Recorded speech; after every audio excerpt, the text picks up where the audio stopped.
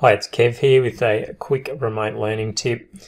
What I'm going to show you here is definitely not best practice when it comes to remote learning. This is for teachers that have absolutely no idea of things like Google Classroom, Seesaw, Microsoft Teams, that need something to quickly connect their students, and pulling some simple tools together to do that.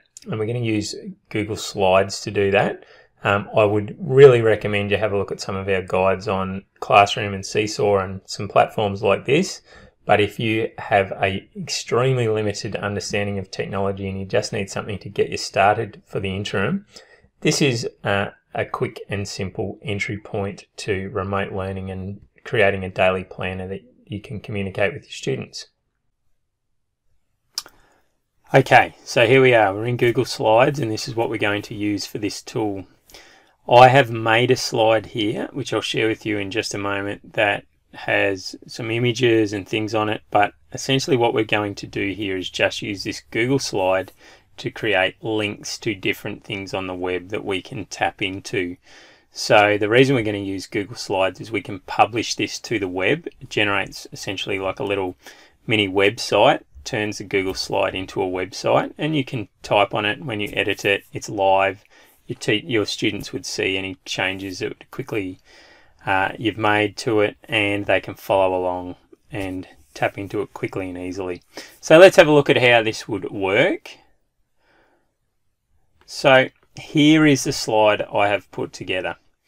What I've put in here is a text box with some simple instructions of what your students might do for the day, and I have then put some permanent images in here for a few other things. I'm going to go through these one by one. So my text box here has just got some simple instructions and telling them what to do.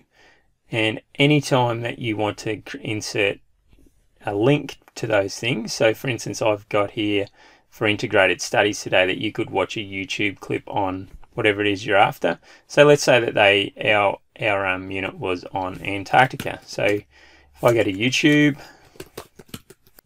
okay, so here we are in YouTube. I've got a video clip that I might share with my students, little video clip here, and I want to link this into my Google slide. So all I need to do here is I can either just copy the URL up the top here, the web address, or I can copy video URL here, and I jump back into my Google slide, and where it says watch this YouTube clip, I'm going to select that text.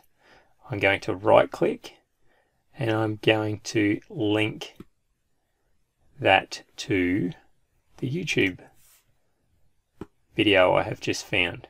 And essentially that is what we're doing with everything on this page.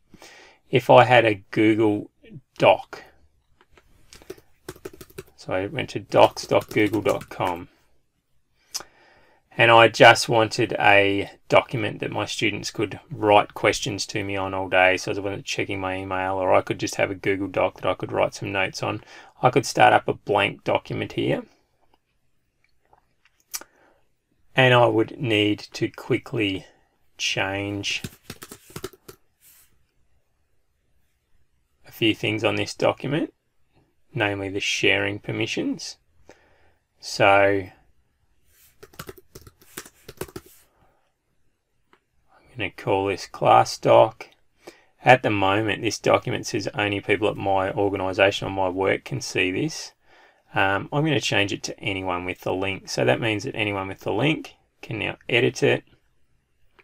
Going to hit save, hit done, and that means that when I link to this in my PowerPoint slide, my students that can see this link would be able to edit this document and type what they want in here. And I could leave them a message.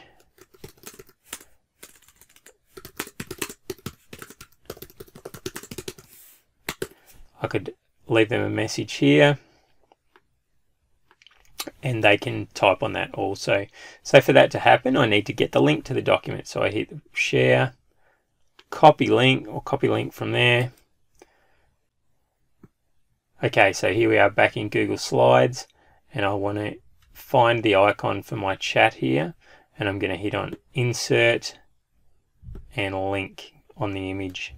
When I hit that, I'm going to hit apply. if I had an entire class folder of work or things that my students were working on, I would do a similar thing. I could jump into Drive and I could share a folder with them instead of just sharing a document. I would do that in exactly the same way as I would do a Google Doc. So I've got a class chat here, I've got a class folder, I can link to really popular websites. So if I wanted my kids to do some daily exercise on GoNoodle, again, I just punch in GoNoodle into my web browser. So I'm in GoNoodle and there's a whole heap of activities for kids to do at home this week, or for the week I should say. I can copy that in. If I jump back into my slide, I can then insert a link. And this time I'm going to link to the student activities on GoNoodle. And the last thing that I'm going to do is, if I had a video conference, I might say that there's click here for today's video link at 9:30 a.m.